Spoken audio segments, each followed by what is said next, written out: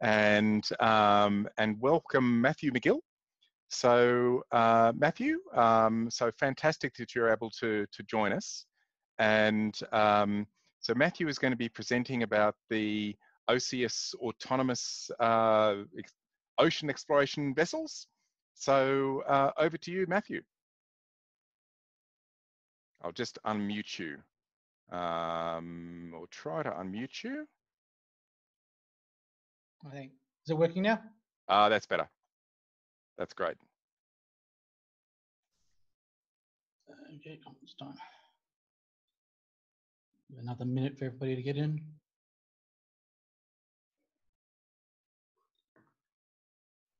We've still got a few people arriving.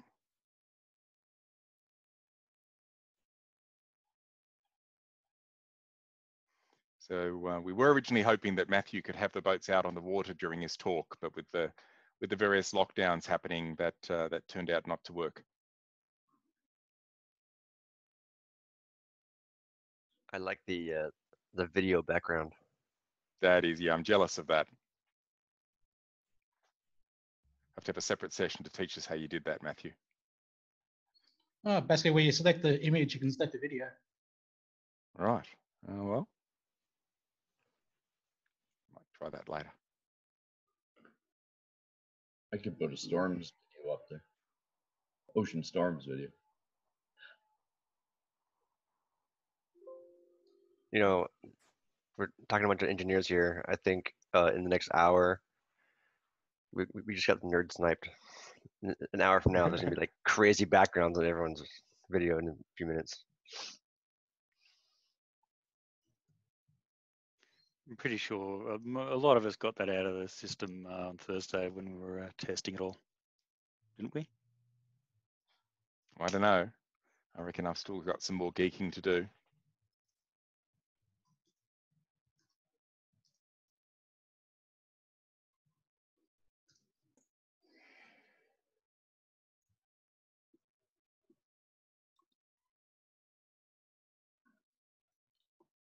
Okay, probably time to start now.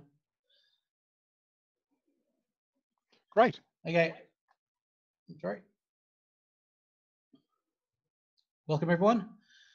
I'm Matt McGill, and I'm here to talk about Ocius, the development of the Ocius glue bottle.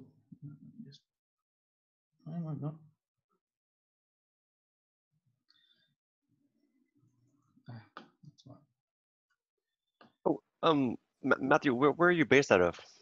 We're based out of Sydney, currently on the UNSW campus at Randwick, so not far from the racetrack.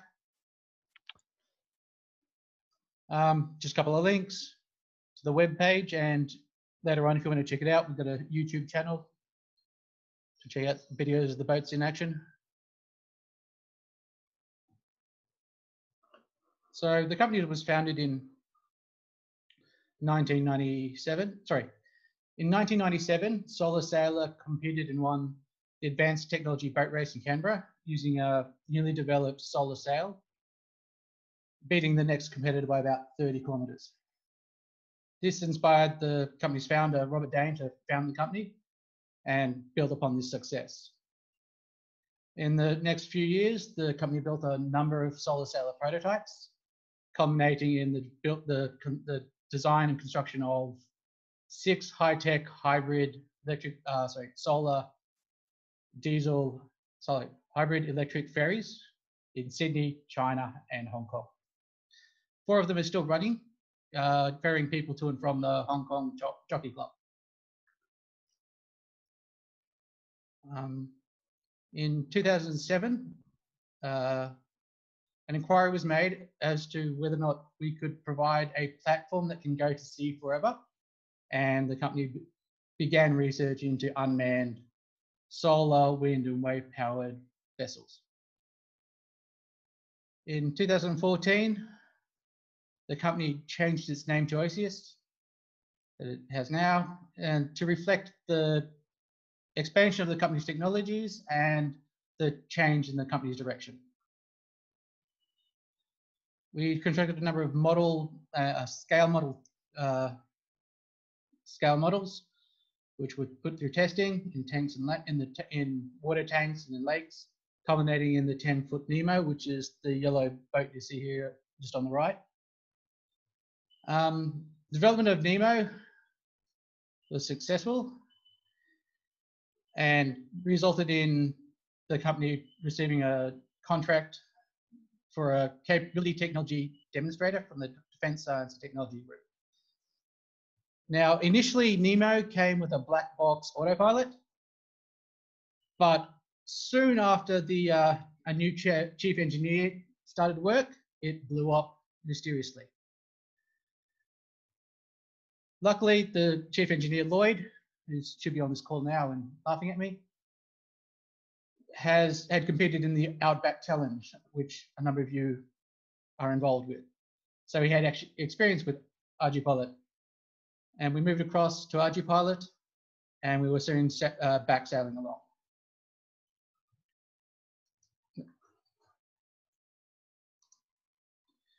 So this is just an overview of the blue bottles. So they're 18 feet long sailing boats. They have a large keel, which is weighted, which means if they get turned over, they will self-right. They can be launched from either a boat ramp or a crane. And we're exploring the possibility of dropping them out of aircraft. They have iridium satellite modems, so we can run them over the horizon or the other side of the planet with all of the fun that comes with those. And we have recently received AMSA approval to operate these vessels anywhere within the Australian Economic Exclusion Zone. So some of the applications we're looking at are for the Defence Force, where we're looking at anti-submarine warfare, mine countermeasures, so mine hunting basically, gateway comms, so this is providing communications between assets above and below the water line. So generally it's difficult for things above the water to talk to anything below the water. Because we sit on that transition, we can provide a relay between the two environments. And we can also do rapid environmental assessment by using a side-scan sonar or multi-beam echo sounders. There's also opportunities with border force. So sitting in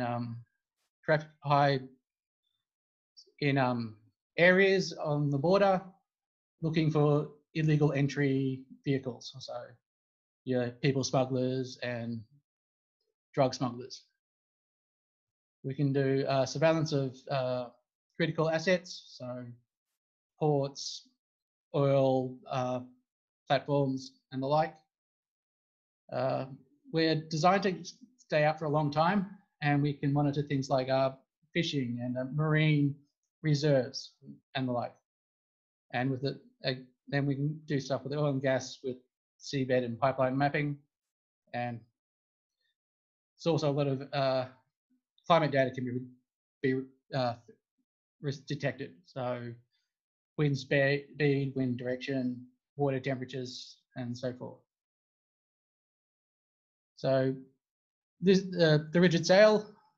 The solar sail. It's a rigid sail, so it's not the fabric sail a lot of people are used to seeing. It's a solid crescent shape.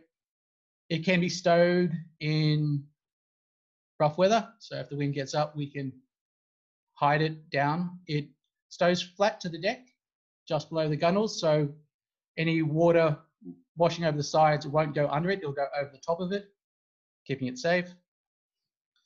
There are solar panels front and back. So we can, no matter which way we're sailing, we can always charge our batteries from the start, except when it's down. The sail is actually, we've made modifications to ArduPilot in order to automatically turn the sail and adjust it to either the wind or the sun. So we actually have a multiple different sailing modes. So we can go pure sailing, where all we're doing is we're letting the wind push us along. We can also motor sail, where the sail is propelling us and the motor's giving us a little bit of a kick to maintain a set speed. We have motor solar, where we're basically just motoring along and we're turning the sail to face the sun. Where we're trying to, rather than use the wind, we're trying to maximize our solar collection. And it's useful in times when there's actually no wind, so that won't give us any boost, but the sun can both propel us and provide extra power to recharge batteries. And we also have another mode, which actually doesn't use the sail, but it's a flipper only mode. And I'll talk about that in a little bit. So if you look at this, this is a video. Just take note of the battery voltage. So we start off at 26.1 volts. We do a little waypoint mission. They're facing the oceans, because that's how we roll. And at the end, 2.5 hours later, we've actually got more power in our batteries at 26.3 volts than before we started. So we've done a number of different modes, including motor solaring and sailing. The flipper. So the flipper is a passive device attached to the rudder. It has no actuation at all. What it does is it uses the movement of the boat up and down in the waves to pull the boat forward. And the reason the rudder's here placed at the front of the boat is to maximize the motion of the boat that can be used by this flipper. And the flipper in action. So here we are, actually, we've got a wind from you can see the wind barb here up on the top right, blowing us towards shore. And we're maintaining, if you look over here, we're using no throttle.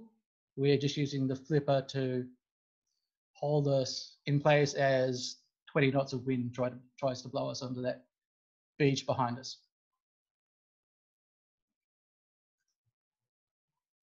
In the keel, we have a winch.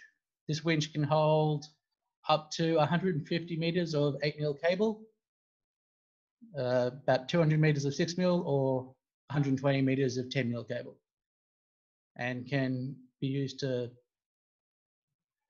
so we can tow or deploy various sensors to whatever lengths required with those limits. So here we are towing a sonar array, and just a top-down view of us towing.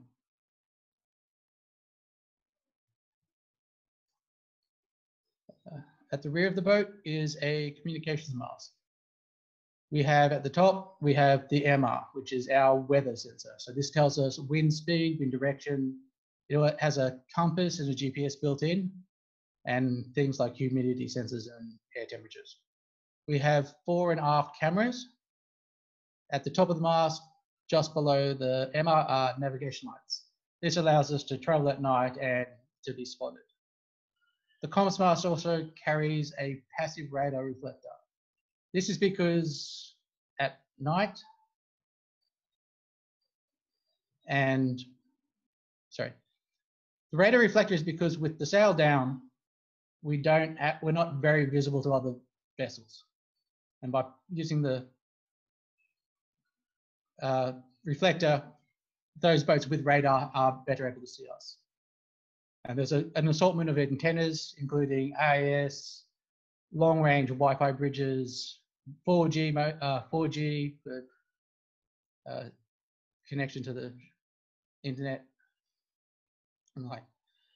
and we're looking at adding electronic warfare, so software-defined radios, radars, and looking at including some mesh networking. Possible payloads, so sensors, again, wind, water, temperature, humidity. We can do water depth with just a depth sounder. So on the winch, we can have any sorts of water measurement devices. So we can do conductivity, temperature, pressure, turbidity. And we can lower these to various depths and get the measurements throughout the water column, which is a lot more than a lot of things can do at the moment. We can carry an acoustic transducer. This provides us with a gateway comms to any underwater vessels or vehicles, so your AUVs or your submarines potentially. And we can listen to tagged animals such as sea turtles and sharks and whales. We can also carry multi-beam echo senders or side-scan sonars and survey things like wrecks and pipelines, or just map the sea floor. We've recently bought a radar, which we're looking to incorporate into our collision avoidance sensor suite. That's going to be fun. And we've played around a little bit with some various radios, including software phone radios, to listen to radios from a long way away. So if you want to get your Chinese radio while you're sitting in the city, we can send a blue bottle over for you. Or we've looked at mesh networking, so this is like a mesh IP network. We can also detect things like GPS. So we've got multiple GPS antennas, and we're actually currently looking at incorporating technology to detect GPS spoofing. So if something terrestrial based is spoofing GPS, we can detect and localize it hopefully. Potentially, we can also carry a ROV or an AUV, or even a small UAV, which can be launched from the deck. So this is a rough layout of the boat. So the main thing is the CCU, the command and control box, which is basically the whole brains of the boat. So we've got an ArduPilot, which is by Navo 2 running ArduPilot. It's connected to a bunch of things via network switch, including a Wi-Fi router, 4G modem, a satellite modem, an auxiliary machine created to run the cameras. So we're actually running the autopilot on a separate board just to prevent any conflicts and overuse of the board. So all of our motors actually listen to the PWM outputs from ArduPilot. They don't all listen to the pins on the NavIO. What they actually do is some of them plug into the Mavlink bus and listen to the Mavlink messages and get the instructions from them. And so a couple of others we've added some hooks into ArduPilot to send messages to a CAN device. So this is Bruce, the first of the blue bottles in operation. Here we're just doing a simple guided waypoint. So everything on all of the motors are controlled by a PWM. So raising the mast, turning the sail, rudder and throttle are all PWM servos. At this point, we're literally just sailing. Motor is off. Wind's about 10 knots, or just under.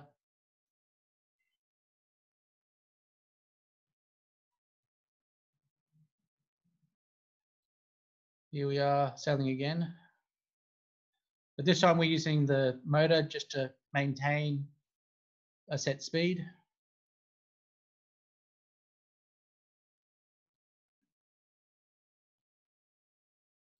Now we've just ramped the speed up a little.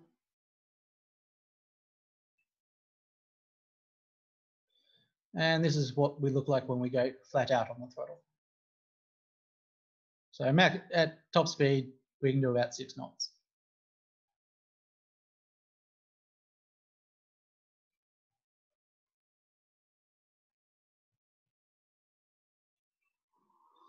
And if you want to see what extreme look means to us, this is an operation where we were trying to do something just outside of Jarvis Bay, and the waves actually got so bad, the support man boat had to return because people were turning the wrong color.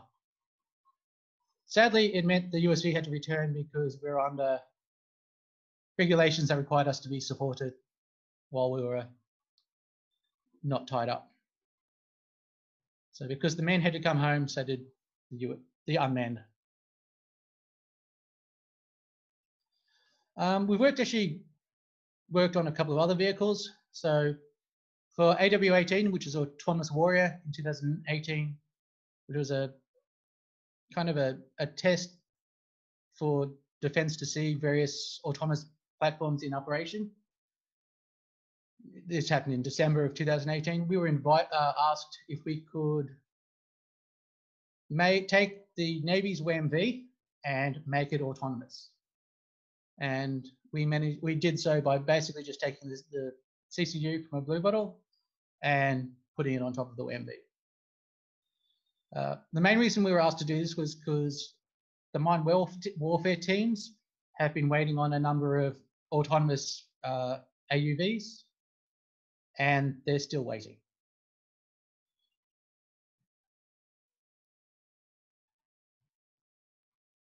One of the chief things we use a lot of is what we call a barnacle. This is a Raspberry Pi with NavIO with running ArduPilot. It also provides a GPS and a Mavlink uplink to our internet servers, and has a Wi-Fi router. So we can basically put this down in a boat or on the shore, turn it on, and connect our laptops to it, and we're good to go.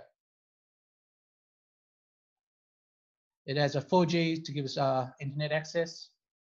It also provides power over Ethernet for the long-range Wi-Fi bridges, so for ubiquity to the boat, so we can have a local connection to the vehicle without relying on the 4G. The battery is 12 volts, 19.2 amp hours, and we've run the barnacles for 24 hours straight without having to on a single charge. The power charge can also be used to power other things like antenna trackers or something that you guys might be interested in powering. We played with a Blue-Rob 2. This was basically an off-the-shelf Blue-Rob 2. It's again, you're running a Raspberry Pi. In this case, it's actually running ArduSub. All the comms from the sub were going via the blue bottle. So the Mavlink and the video streams were all relayed via Bruce up to the internet over his 4G.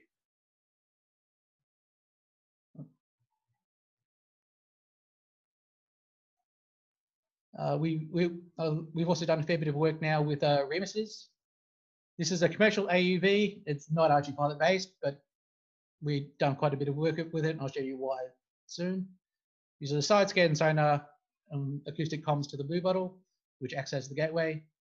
We both listen to it and we control it via the blue bottle gateways.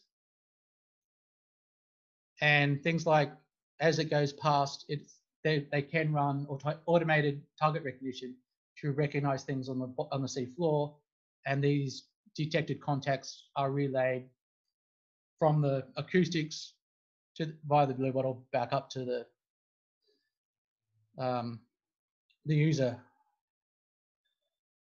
And when it's on the surface, the blue bottle actually acts as a Wi-Fi access point, which allows it to get higher frequency position locations and to pull the data off remotely. So you don't have to, you can pull it off. So this is the website. So if you go to hbs.ocius.com.au live, you'll get the mobile version, but there's an advanced button which will take you to something that looks much like this. And I'll show you what it looks like, what our version looks like.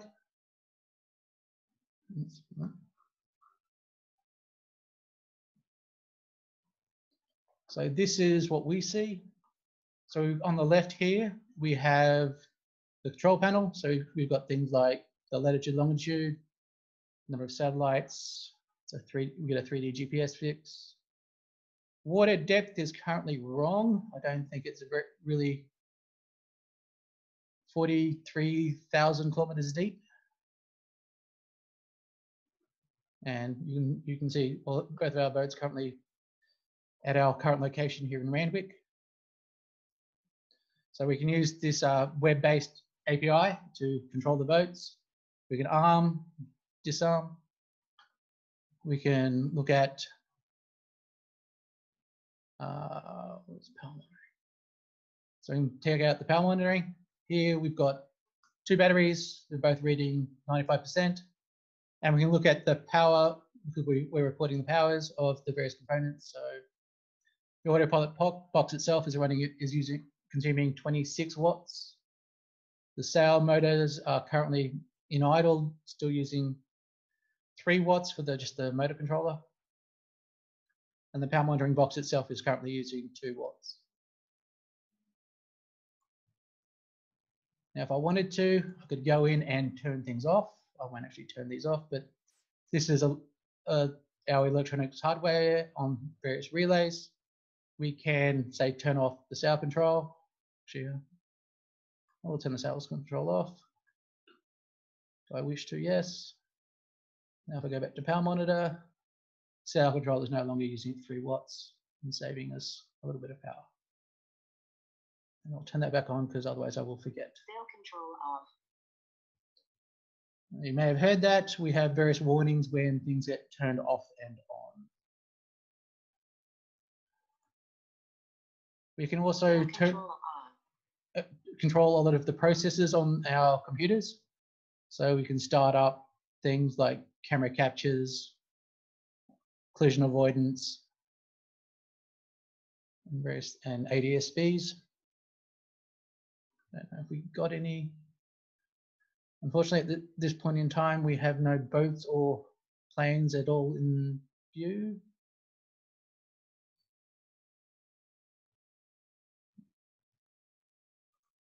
That'll do. Over here on the right, we have we've got drop downs for the cameras. I'm not working, but should be working on your site. And we have our dashboard. So this dashboard tells us a lot of stuff about the current state of the boat. So we've got our current speed over ground, 0.1 knot, basically just noise into the GPS.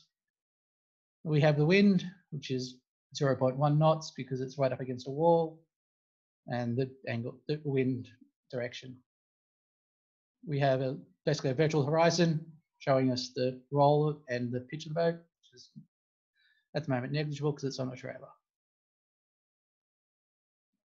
And over here on the right, we have things that tell us. So if we're in basically manual mode, and we're currently motor only, so the sail's not going to be used. So we have things set up so that when we're in sail mode, the sail is automatically raised if it is safe to sail, and we're armed. But at the moment, we're in manual. So I can change us to hold, and we've now got an icon saying we've dropped into hold. And I can change the sail mode. Change from motor, now we're sail only.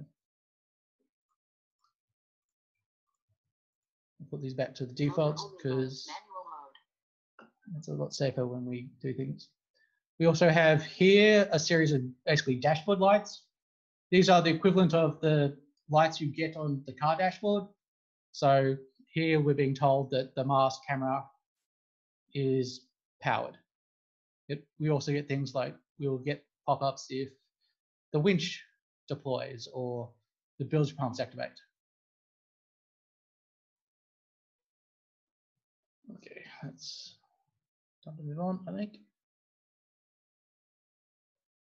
So these are some of our things. We can also control the servos. So we can raise the mast, turn the mast, and deploy the winch using this page. This is just an overview of our comms links. So from a boat, the way there are a lot of links back to the ground station. So we've got satellites updating every 5 minutes or so. We've got 4G, which feeds into an internet server, which can then be pulled down to the ground station. We have an RC remote control for the manual launch and recovery mostly. And we have the local links, so your RFD 900 pluses or your Ubiquity Wi-Fi's. In this case, the control station isn't necessarily, can be either on land or it can be on a support vessel in the vicinity. This is an overview of our Mavlink bus. So the bus is actually just a couple of Mav proxy clones that we've written that provide the communication between all of our software modules. So we have ArduPilot, which is the autopilot. We have a motor controller for the propeller at the bottom. This actually listens to the Mavlink bus and listens to the servo outputs and then controls the motor from that. We have ADSB RX ADSB receiver, which talks Mavlink already and pipes its values into the bus.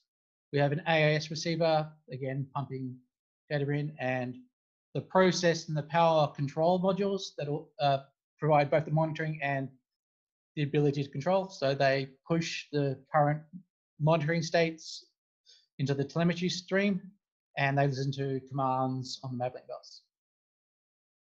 And we also have collision avoidance and basically a set of team behaviors that also live in here. And currently and then all of this gets fed via, at the moment, 4G and via satellite up to the server. Not currently are they encrypted, but we are looking very soon to encrypting all of our streams from the boats to the server. And apologies, we were hoping today to run a live demo, but world events conspired against us. This is a rough idea of how we would have piped the Mavlink messages around. So you could have all listened to the streams yourselves on your own mission planners or queue ground controls as you desire. So all of the boats would feed to the operational servers, which then go out via a firewall to the public server, which you then access. So we do this for the similar reason that if 1,000 clients connect to the public servers at once, they won't affect the operation servers at all. We've made that mistake once before, don't want to repeat it.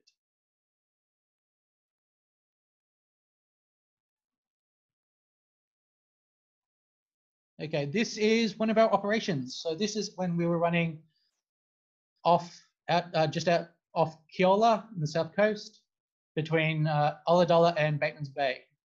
So here we were running about 10 nautical miles, about 15 or so kilometers off the coast. So Bob's happily doing his thing. At this point, the East Australian current got a bit too strong, rising up to about 3 knots, which made keeping our position a little bit unstable. So we brought it back into the shadow of the island in order to provide some software updates to see if they could improve handling of the currents, which they did. So all in all, we were out there for 8 days, 2 hours, traveling a total of 483 kilometers.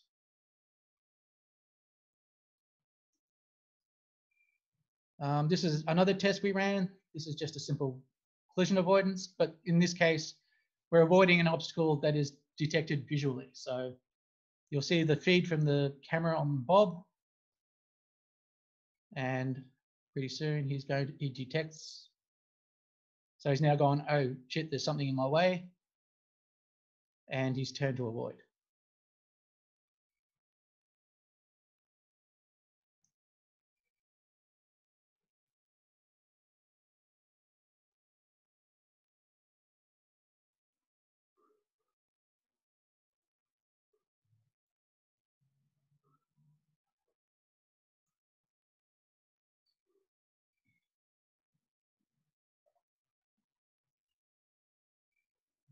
So he successfully avoided the boat in this run.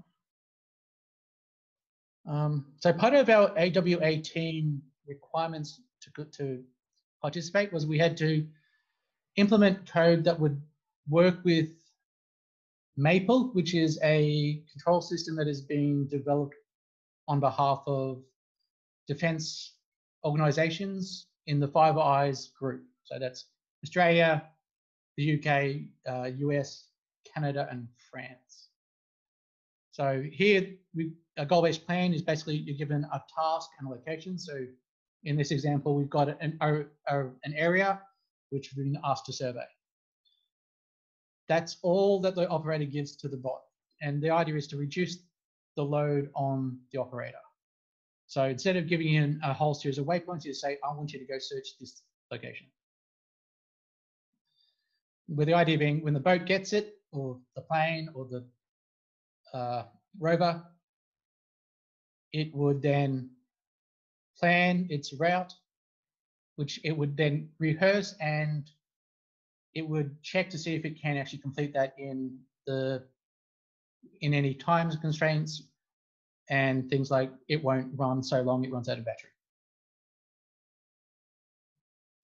Once the operation starts, you're not necessarily tied to that rehearsed plan. You can change things if it turns out the current is stronger, weaker, or coming from a completely different direction, say for an underwater vehicle. It is possible for these plans to be assigned to more than one vehicle. So if you have 3 boats to do the survey, they would have to decide between themselves how to parcel up the area.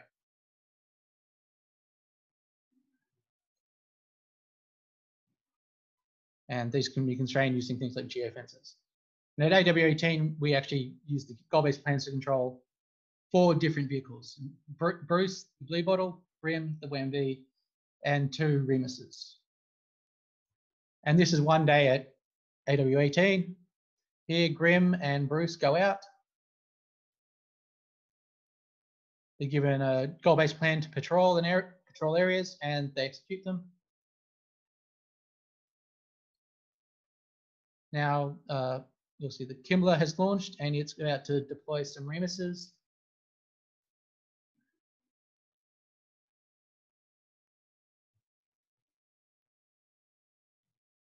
So here we're reporting the positions. So the positions are coming from the Remuses to the Blue Bottle, being turned into Mavlink data that is then pushed up to the control station back at HMAS Creswell on this occasion. At this point, we've now actually given some goal-based plans to the Remuses, and they're conducting some surveys. And we're again reporting their results. And now the day's over, you go back, get a good night's sleep. This is a simple one where the idea is this white area is basically our communications range. And when the boat exits the area, we deliberately cut the communication links so that the boat is on its own. It's following a goal-based plan, and it goes out and investigates a AIS target, gets identified as it, and returns to the patrol. So here, and then when it returns back in the comms range,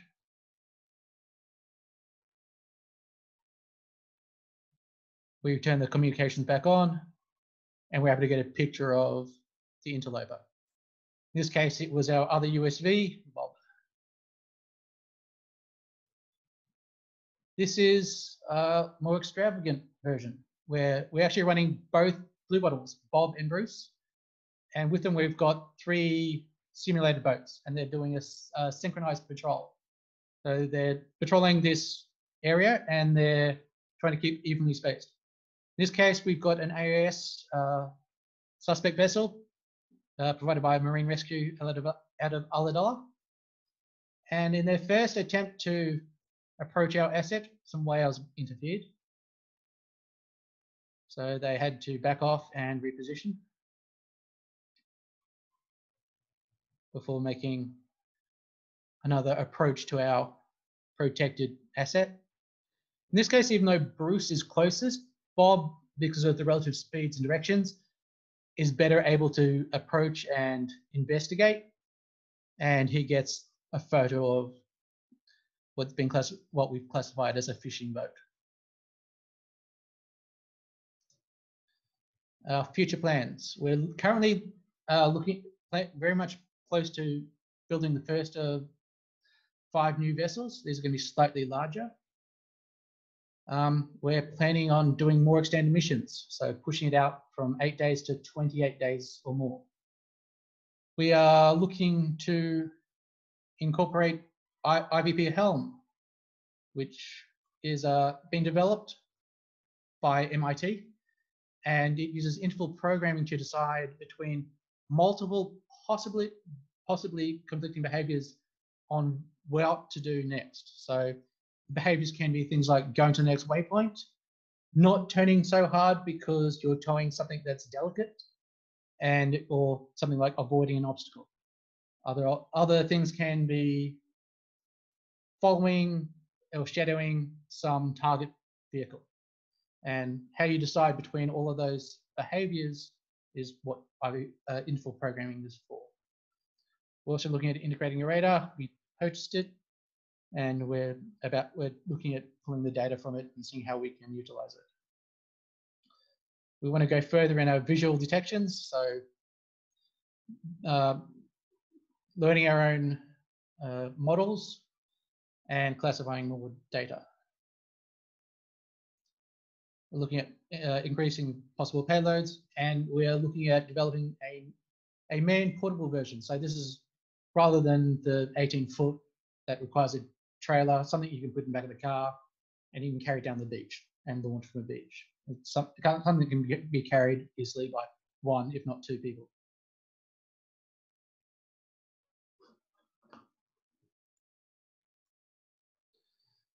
These are some challenges we have faced and will face further. Tuning. So the blue bottles are larger and slower and less responsive than the majority of ArduPilot based things. And there have been issues resulting from this. And we have other fun because of our different sailing modes. We seem to require different tuning based on which mode we're in.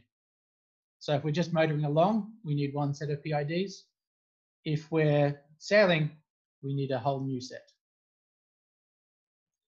Other things are remote diagnostics. So things like automated fault detection. If we're halfway across the Pacific, we need the boat to be able to do its own diagnostics and detect things like if the propeller motor is drawing too much power because it's being fouled by seaweed and isn't pushing us along properly. We need that to be able to be detected and reported back to us.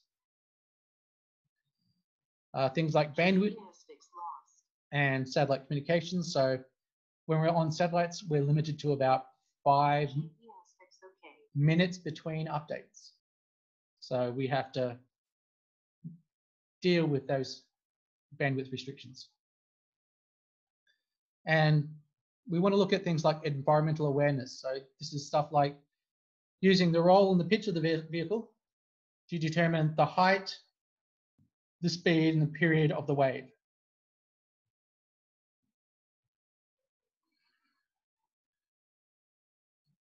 Question, thank you. Question time.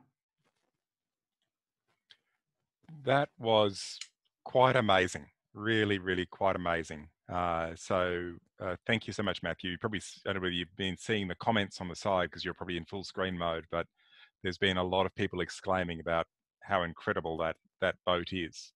You know, I'd like to open it up to the floor for anyone who'd like to ask questions. I had a question about the controls. Oh, my background, you can't see my background. Terrible. Terrible, yeah. So is the control done? I know it has some electric motors. Is it a single propeller, or is it steering like a tank with the skid steering, or is it steering with a rudder?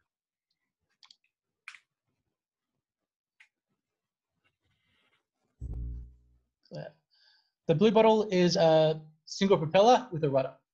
In this case, it's actually a rudder on the bow at the front, rather than the usual placement of the bow at the back. Right, yeah. So the flipper and the rudder are the same. Yeah, so the flipper is actually the base of the rudder. Yeah. So if I go back, And so the whole rudder turns. It's not like an actuator surface on the back of it. It turns the whole thing, I assume. so this bit is the flipper. So Yep. here, the flipper is the bottom bit, basically the flat surface, and the top, the bit that connects to the boat is the actual rudder. So it's the vertical surface that turns the vehicle. Do you have feedback from any of the servos so you know their true position? The sail we do. The rudder has feedback to a Pololu PWM controller, but it does not feed all the way back to the ArduPilot yet. And we don't currently have feedback on the actual mast raising mechanism. Right. So you detect a failure of a servo by just the behavior of the vehicle rather than detecting that it isn't truly moving? Or can you get a Pretty photo, much. like an underwater photo or something to see what's happening? Bit of both. So we do actually have underwater cameras on these, looking at the rudder and the flipper. Mhm. But those were mostly for research purposes at the moment, and for detecting things like fouling if weed gets caught in the top or the bottom of the rudder.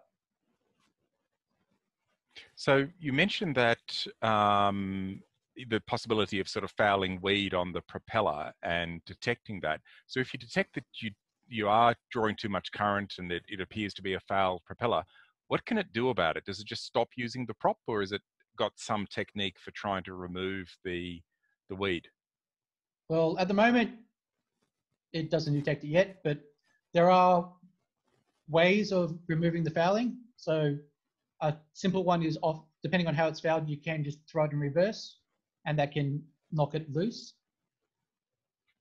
Otherwise, with ours, if the prop goes completely, we have to sail home. Right. Yep. So because we have both sail, flipper, and motor, we have two other modalities with which to slowly possibly make our way back. Yep. Hi, Matt. Very impressive boat you have there. Thank you. So how much of the built-in ArduPilot sailing stuff are you using, and how much special stuff have you got? Most of these demos were done with only in-house because we did it on an older version of ArduPilot. We're currently moving to use some of the new sailing code. So in the Great. new rebase code, we're using your tacking. Super. Yeah, I mean, I'm keen. If you want some cool stuff, I mean, feel free to come and ask us all, and of course feedback on how it's working for you.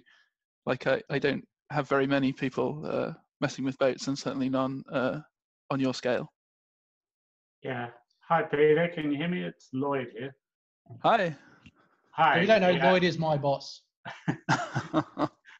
Hi. I'd just like to say a big thanks for all the ArduPilot developers.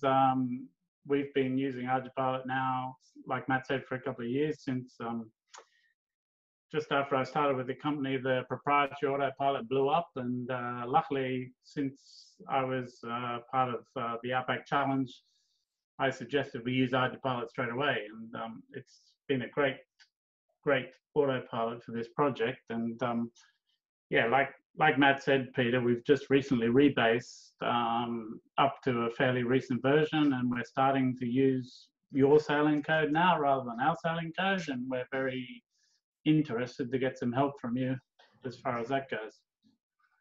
Great. No, yeah, and it's fantastic, and to get feedback on how it's working. Yeah, yeah. Like I say, we're out there quite a lot, so we should be able to give you good feedback. Fantastic. I'm looking forward to it. I think actually there could be a lot of things that you could use the scripting for to do the sort of the customizations you need. I don't know whether you've seen that, Lloyd and Matthew, the new scripting capability in ArduPilot, the Lua script. We've seen No, mention of it. We haven't actually tested it yet, I don't think. Yeah, I could imagine that some of these sort of extra capabilities, and it might lower the maintenance overheads by doing them as scripts instead of doing it in the core C++ yeah, code, so because it would mean that rebasing should be a lot so easier. could you see a way, Tridge, that we could automatically detect that the motor was running at a certain percentage, but the water speed or the speed over ground didn't match what should be that? And very similar to the little fail-safe Lua scripts we've got in the examples. If you have a look in AP scripting examples, there's various scripts there that detect unusual conditions and then decide. There's one I put in there recently that detected that the petrol motor in a quad plane had died and then took special action custom to that vehicle to bring the vehicle home when it looked at vibration levels and it looked at RPM and decided, looks like we've lost the petrol motor, so take some evasive action. Cool. That's extremely similar to the sort of thing that you would want to do.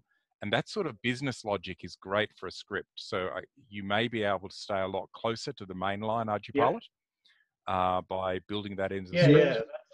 And the scripts can run at high rate. Peter Hall has done a lot of the scripting work as well. So he understands both parts of that. So it's probably worth establishing a direct communication with Peter so that he can. Yeah, well, we were hoping Peter was going to come to Australia, and we were going to invite him up to Sydney to our workshop, but things put paid to that. Next year. I tried to help. We funded it, but he didn't come. How are things with simulation? Do you use Citadel at all to simulate we do a lot vehicle? of simulation. So if I go back to the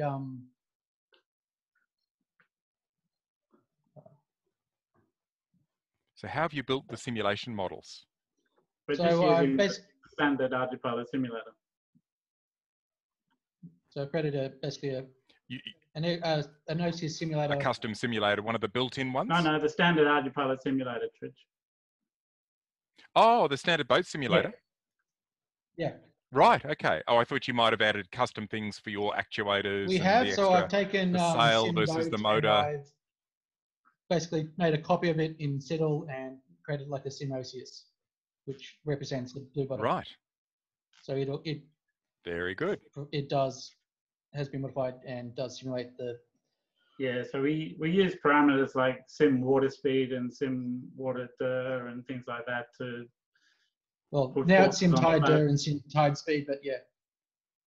Oh yeah, they've been changed now. Yeah. So for making navigation decisions, I mean, some of the stuff that you showed off today with the avoidance would involve making a sort of, do we go in front of or do we go behind type navigation decisions.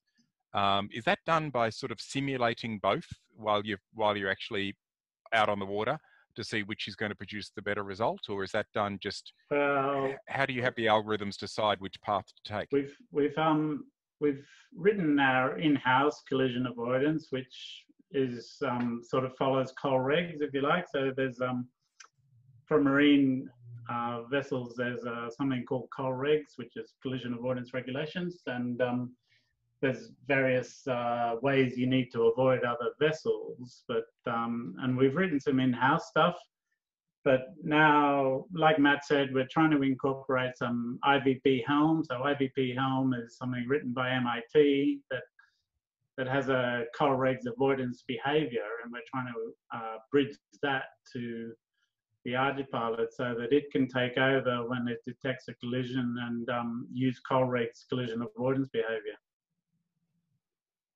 Right, okay. And what data do you need about the other vessel you're trying to avoid to implement col regs? Do you, like somebody mentioned earlier, knowing front from back? Do you need to know whether?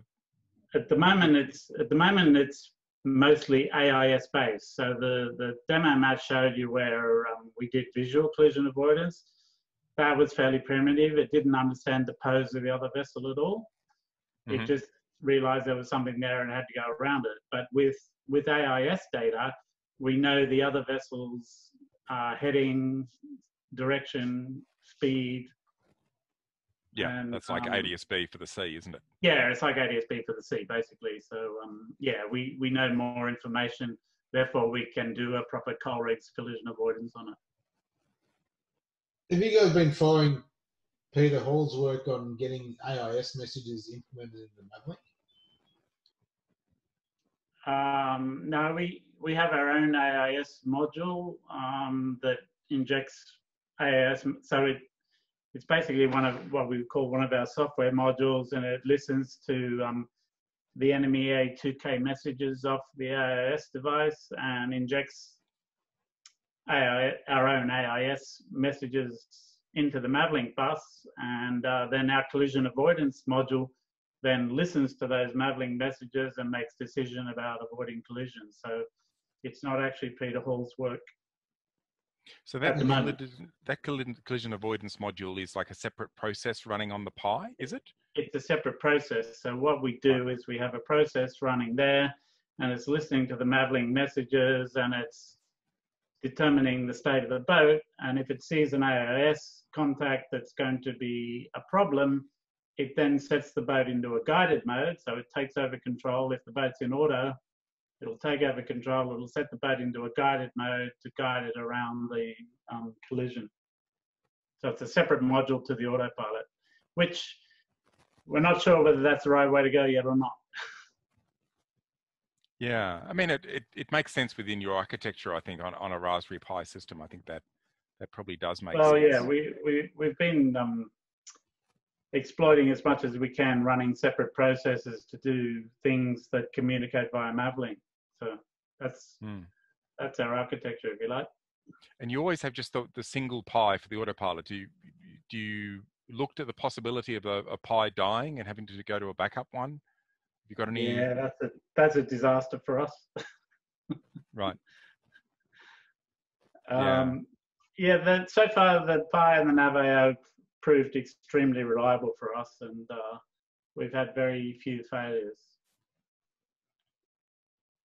Yep. Yeah, I just think of the long-lived at sea, that could be something to consider, but it's great that it's been so reliable for you. Yeah, I mean, like Matt said, a lot of the controls on the boat, some of the controls on the boat are driven by PWM, but for the motor control, we listen to the Mavlink bus and we listen to the servo out for the motor, and we drive the motor via an RS485 connection. The rudder, we're planning to change. At the moment, the rudder is driven PWM via a Polulu controller, but we plan to drive that via a serial controller in the future so that we get feedback from the rudder about its actual position into the ArduPilot itself. So once we move away from everything being driven by, or things being driven by PWM from the Navio board, then we are able to probably cope with failure of the Pi and the Navio. Yep. I don't know whether anybody else has got any suggestions there, but redundancy, building in redundancy into the system seems to complicate the system horrendously to me. It does. And we've been so far very lucky that the Pi and the Navio worked extremely reliably. Yeah, some companies are going down the path of sort of using CAN bus and having multiple ArduPilots on the CAN bus, and then having a single module that basically listens to the CAN messages from each of the ArduPilots, and you have a very, very simple module that then copes with that. That's one architecture that could be used. Okay. But it is difficult, and it does greatly increase the complexity. Yeah. So it's... So far, we've mostly relied on all the work from the ArduPilot developers to get to where we've got today. Well, really appreciate the presentation. This has been absolutely mind-blowing. So a huge thank you from the conference to Matthew and Lloyd for coming along this evening. And thanks, we've Chris. just got... really appreciate it. And I don't know whether Matt mentioned it, but we've just signed a new contract, and we're looking for people who may be able to help us out in the future. So if you've got good people out there, then get them in touch with us. Right. Okay. Well, there might be some people on the call that want to play with boats. That's good. That's great. Anybody who loves to play with boats, we're happy to have them. Boats are fun. Lloyd, I threw my email address kind of privately, but please drop me an email because I can both hook up the dev team a little bit and perhaps point you in the right direction for some other stuff. So fantastic. Thanks, James. No worries. Thank you, Matt. All right, fantastic. Thanks to both of you. And so we've got the second talk coming up in just a minute, which actually looking forward to Randy's. Yeah, we've got Randy's update on the avoidance work. So we'll just stop the video there, and I will